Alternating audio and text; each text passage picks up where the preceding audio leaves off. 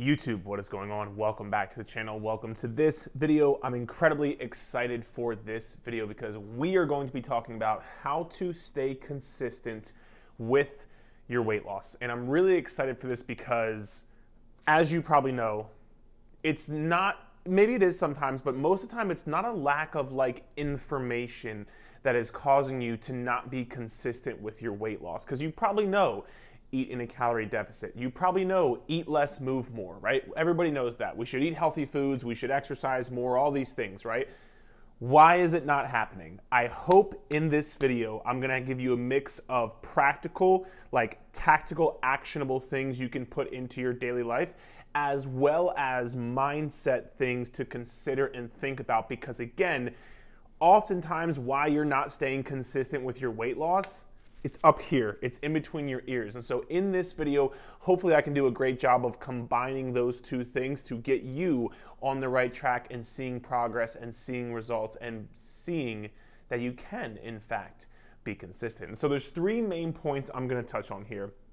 Hail Mary versus a 3-yard run, which if you get that reference, I appreciate it. I'll explain what I mean.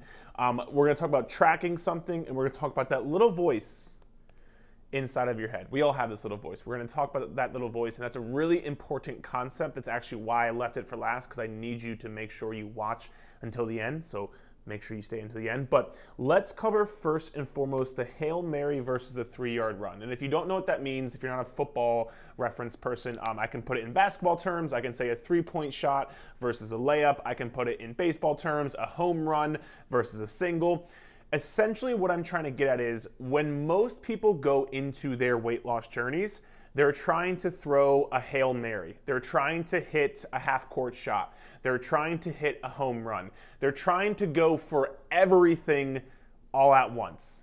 You're trying to change everything all at once. You're trying to see progress as fast as humanly possible. You're trying to see progress overnight. You're getting upset when you're not seeing progress overnight. That's what most people's mentality is when they dive into a fitness journey, a weight loss journey, versus a 3-yard run, which is much less sexy. It's cool to hit a half-court shot. It's cool to score a touchdown and throw a Hail Mary. It's cool to hit a home run. Those things are exciting. They're fun. They're cool.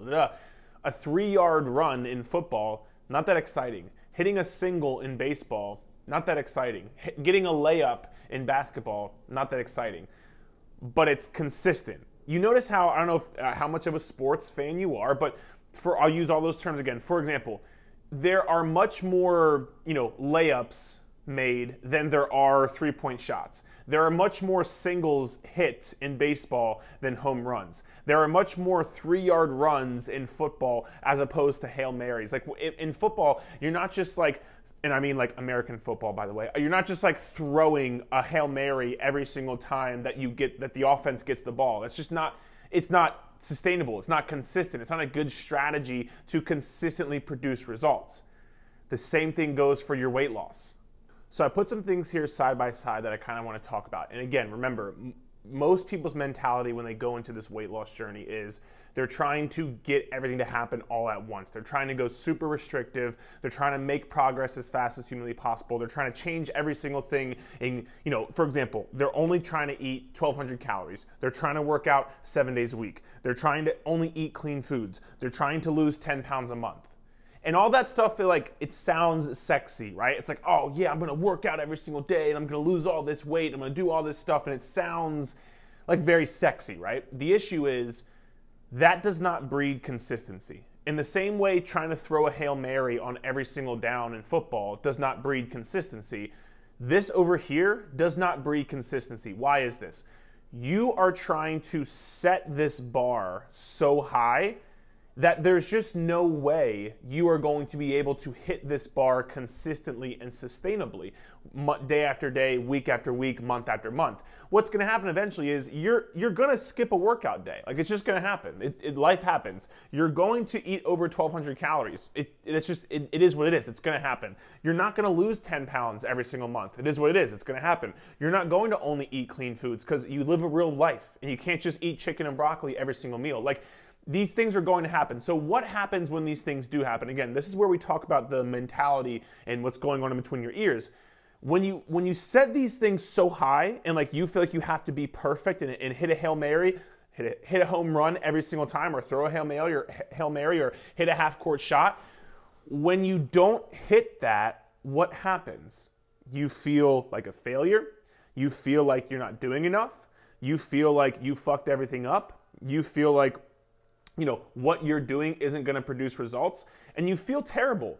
And not only that do you feel terrible, that bleeds into you get so burnt out of it because it's so extreme. It's so over the top. You're trying to lose weight so quickly.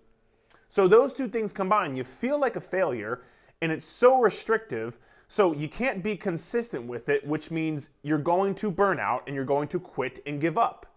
This is why a lot of people will go through these cycles where they diet really hard, they're all in, and then they're all out. And then they're all in, and then they're all out. Why is that? They're trying to throw a Hail Mary every single down. They're trying to go to this extreme of this guidelines they're trying to put on themselves. And when inevitably, either you don't hit the guidelines and you feel like a failure, which then leads you to feel overwhelmed, stressed, all these things, that's going to lead you to quit, because who's going to be consistent with something that they feel they're always failing with, or they're always not being consistent with, or they're always, they're always feeling down on themselves? How do you expect to be consistent with that? It's literally impossible. Think about it for a half second. How are you going to be consistent with something that you always feel like you're failing, that you're never doing enough, you're never seeing enough progress, all these things? There's no way you're going to be consistent. And on top of that, again, since it's so extreme and it's so restrictive, you're going to get burnt out. You can't keep it up. You're going to do it for a little while, get burnt out, quit, try to restart. And again, that's how that cycle happens. So as opposed to trying to take on all these things and make the most progress and throw a Hail Mary or hit a home run every single time, every single day, what you have to then shift your mindset into doing is, as opposed to hitting a home run, you got to hit a single. As opposed to throwing a Hail Mary, you got to just do a 3-yard run. As opposed to hitting a half-court shot every single time, you have to get a layup every single day. And what I mean by that is, like, again, I put it over here. As opposed to this over-restrictive, over-extreme over here, you just hit singles every single day. You hit layups every single day. You do 3-yard runs every single day. As opposed to trying to eat 1,200 calories, you hit 1,700 calories. As opposed to trying to work out 7 times a week, you work out 3 times a week. As opposed to only eating clean foods, you say, hey, you know what? I'm going to work in 2 servings of vegetables per day. As opposed to losing 10 pounds per month, you don't even focus on the weight loss, which we'll talk about here in a second. You say, hey, I'm going to have protein at every single meal. This over here, not sexy. Let's be honest, not sexy. Not anything groundbreaking, not anything where, oh yeah, I'm going to lose so much weight and see so much progress by eating 2 servings of veggies per day. People are like, oh, that's way too basic, it's way too simple. That's the point. That is exactly what you want. Because the basic, the simple, guess what? You're probably looking at this and you're like, I can do that every single day. Like, yeah, I can probably hit 2 servings of vegetables. Yeah, I can probably hit protein every single meal. Like, yeah, I can work out 3 times a week. Like, you can do this consistently. What is the point of this video we're watching right now? You're watching. How to be consistent. You can be consistent with this day after day after day after day. So you're hitting a single every day. You're getting a layup every single day. You're doing a 3-yard run every single day. And you're doing that over the course of a week, 2 weeks, 4 weeks, 8 weeks, 12 weeks, years. That's how you can be consistent. You're not trying to throw a Hail Mary every single time anymore, and you're getting frustrated, you're getting burnt out. Like over here, if you set these as your guidelines, which I strongly encourage, obviously everybody's different, but setting guidelines like these, you're going to finish every single day, and you're going to check that thing off that day. And I would literally write it down and check it off, because like I can tell you right now, like I have this thing right here. I don't know if you can see, but literally I check my checklist off every single day, and I have 3 to 5 things every single day that I get done. If you check these things off every single day, imagine how accomplished you're going to feel. Imagine how proud you're going to feel. Imagine how motivated you're going to be by seeing yourself check these things off day after day after day after day. You're going to feel proud. You're going to feel accomplished. It's going to motivate you to keep going, as opposed to over here where you're like, oh my God, I missed a workout. I feel like a failure. I feel like shit. Oh my God, I went over my calories. I feel like shit. Like, this breeds inconsistency. This breeds consistency. And you have to, the only way to create real change in your life is consistent action day after day, week after week, month after month, year after year. That's how you create change. That's the only way to change your life, is through consistent action. So why would you not pick a plan from the beginning that is going to lean towards you being able to be consistent with it? Because that's what's going to create change anyway. You're not going to see change doing this. You might see change in the short term, very short term, very short term, not in the long term. Because you can't be consistent. You're trying to throw Hail Marys. You're trying to shoot half-court shots. Stop doing that. You have to shift more of your mindset towards simple, basic things every single day to build up that consistency. Because here's the thing. When you check these things off every single day and you get these things done every single day, again, you're going to feel better, man. You're going to feel more proud. You're going to feel like, wow, I actually can do this. And this is a whole side topic, but I'll talk about it. One of the most important things when it comes to being consistent and seeing progress is something called your self-efficacy, which basically just means how much do you believe you can actually do this? How much do you believe you can actually do this? On a scale of 1 to 10. 10 being like, yep, no matter what, this is going to happen. 1 being, there's no way I can do this. On a scale of 1 to 10, how confident are you that you can actually get this done? Over here, not very high self-efficacy. And if you don't have high self-efficacy, which means you don't even believe you can do it, why would you stick with something if you don't believe you can do it? Like, that makes no sense. Like, if I knew I had no shot at anybody watching this video, or if I thought I had no shot at anybody watching this video, I wouldn't make the video. I wouldn't do anything. If I walked into, here's a great example. If I gave you a lottery ticket and I was like, hey, this ticket is gonna get, this number, it's going to make sure that you win the lottery. There's a 99% chance. You're going to be like, oh, shit. And I'm like, oh, but this ticket costs $10,000. You're going to be like, I don't give a shit how much it costs. I know I have a 99% chance of winning the $100 million lottery. Yeah, I'm buying the fucking ticket. Because you know it's going to happen, basically. As opposed to if I said, hey, here's this ticket for $10,000, but your chances of actually winning are 4%. You're going to be like, I'm not fucking giving you $10,000 because it's not. I'm not going to be able to do it, right? It's the same concept here. You have to believe you can actually do something. And this over here, breeding inconsistency, breeding there's no way I can do this, breeding I'm a failure. No shit, you can't be consistent. Because all you're doing is this negative self-talk because you're setting yourself up for failure from the beginning. So please, this is a very important concept. So many people try to take on so many things at once. Stop doing that. Set yourself 3 to 5 things every single day that you get done. I know it might seem simple, or I should be doing more, or whatever the case may be. No, you shouldn't be doing more because you can't be consistent with doing more. You're setting yourself up for failure. Give yourself 3 to 5 things every single day that has to get done for your health and fitness, for your weight loss, and I promise you, you will start being more consistent. And the more consistent you are, the more progress you'll see. The more progress you see, the more motivated you'll be. All this stuff will also bleed into a higher self-confidence, higher self-esteem, higher self-efficacy, saying that, wait a minute, I actually can do this, which we'll talk about here in a second with the little voice, okay? So very important concept. Please make sure you understand this. Now, moving slightly from that, number 2 is kind of a slight difference, but track your consistency. Like, if you want to be more consistent, awareness creates change. What gets tracked gets improved upon. So if you're tracking your consistency, if you're making yourself aware of your consistency, you're going to see change and you're going to improve upon it. And I talked over here about like not setting a weight loss goal. You shouldn't set a weight loss goal. Cool, if you want to lose 50 pounds, like that's great. But when you're actually doing it, you're not going to lose 50 pounds unless you take the consistent action every single day to get there.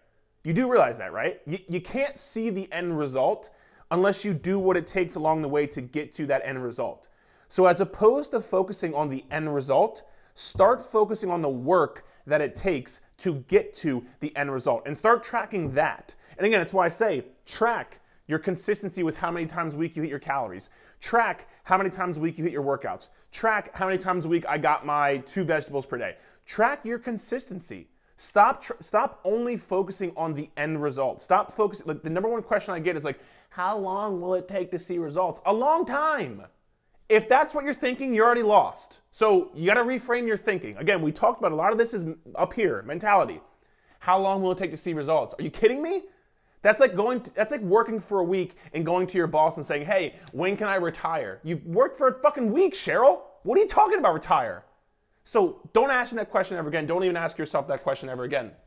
So you need to focus more on tracking your consistency. Literally, day by day, track your consistency. Track it over the course of a month. I guarantee you, if you go back and look at the last month of how consistent you've been, you're gonna be like, oh shit, wow, I didn't know I was being that inconsistent. Because the two things we do as human beings is we overestimate how consistent we are being, and we underestimate how many calories we are eating. Those are the two things us as humans do, but we're talking about consistency right here. So you might think, oh man, I'm being so consistent, and you go and track your consistency, and you're like, oh, holy crap, like I only hit calories 50% of this month. 50% is an F. If you didn't, like in grade school, it's an F. So, I mean, if you're 50% consistent, that would be an F. So it's just not good enough to see progress. So when you track your consistency, track, every single day, how many days did you hit your calories versus how many days you did not hit your calories? How many days did you hit your workouts on the days you were supposed to versus how many days did you not hit your workouts? Track your consistency with the consistent action, the day by day action, the mundane. It's so boring. I don't care. That's how you get progress. You don't get progress by just focusing on the end result. Again, you're trying to throw a Hail Mary every single time. You're trying to hit a half-court shot every single time. It's not how you be consistent. You are consistent with daily actions every single day. So please start tracking your consistency. What gets tracked gets improved upon. Awareness creates change. Remember those two things, because when you make yourself aware of your consistency and you actually track your consistency, it's going to create change and you're going to improve upon it. So start tracking your consistency, all right? And last but not least, the little voice. And again, we're really going to go kind of in depth with the mental side of things here. It's really important. We all have that little voice. You know what I'm talking about. The little voice that says, I'm too tired to work out. I'm too busy to work out. I don't feel like working out. It's not a big deal. I don't have to stick to my calories tonight. It's not a big deal. I don't have to track my calories. I'll just cheat. I'll give myself a day. I deserve this, or whatever the case may be. And again, I'm not saying you gotta be perfect. That's not what I'm saying at all. But we have this little voice inside of our head. And the more, every single time, so number one, you have to make yourself aware of that voice, which is the most important part, because so many people, it's there, but again, you don't create awareness around it. You just kind of let it overtake you and overcome, and it controls your actions. Actions, right? It all comes back to actions. You let that little voice just kind of take over, and then it controls your actions. I'm too tired to work out. You don't work out. I don't want to stick to calories. You don't stick to calories. All this stuff breeds what? Inconsistency. Because you're letting this little voice take over, and then it's flowing out into your actions. You have to make yourself hyper aware of this voice inside of your head, hyper aware. Stop everything you're doing. Say, I know this voice is telling me this. Every time that voice comes up, that is a positive opportunity for you to change your life.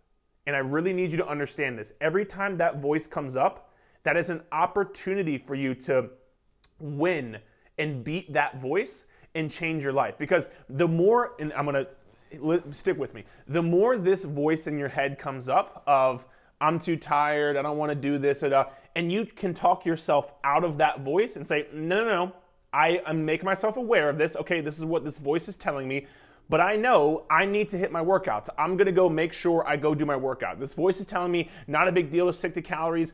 I'm going to make sure I stick to my calories. Guess what? Now, when you wake up the next morning, you are going to be so proud of yourself. You're going to feel so accomplished. You hit your workout, you stuck to your calories, you feel great. This is going to motivate you to keep going and keep taking action. And if you keep taking action, you're going to see more progress. And if you see more progress, then you're going to want to get motivated to keep going and keep seeing progress. And this cycle happens over and over and over and over. So the more you can conquer and talk yourself out of this voice and not let that voice dictate your actions, every single time you do that, you are making a positive change in your life. every single time you do that, you're also depositing into your confidence bank. And we talked over here about self-efficacy and like actually believing you can do something, right? If this voice always takes over and you always listen to it and you never overcome that voice and you always skip workouts and you always fall off your diet and all that kind of stuff, the more you let that voice overcome you, of course you're not going to be confident, because you're not confident in yourself that you can do the things you say you're going to do. Why would you be confident if you can't do the things you say you're going to do?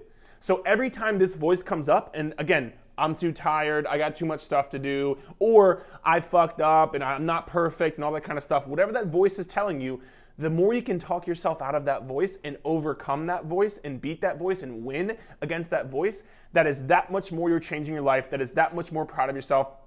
It's that much more you're going to build your self-efficacy, build your self-esteem, build your confidence to now, you know, no matter what, I got this. Like, I'm sticking to this and I'm going to hit my actions and I'm going to keep going and I can do this. And that self-efficacy then allows you to keep working hard and honestly work even harder, because you know that you can do this. And if you know for a fact you can do it, you're going to do the actions, you're going to put in the work necessary to then get it done. Because let's be honest, this shit is hard. It's not easy. It's never going to be easy. So you have to make sure every time you win against this voice, that creates confidence in yourself. And the more confidence you have, the more you can make yourself, the most successful people, it's not like this voice goes away. I can tell you for myself, and I'm the expert and the professional, it doesn't go away. To this day, I'm like, oh, I'm too tired, I don't want to go work out, these kind of things. But I just know how to make myself aware of it, and I know how to beat that voice. The more you can make yourself aware of it, and the more you can beat that voice and win against that voice, every single time you do it, you're making deposits into your self-confidence bank, into your self-efficacy bank. And the more deposits you make, the bigger it grows. Just like your bank account. The more deposits you make, the bigger it grows. The bigger it grows, the more beneficial it's going to be for you. So every single time that voice comes up in your head, you have to find a way to make yourself aware of it. I would literally stop everything you're doing, make yourself aware of it, and say, this is what he was talking about.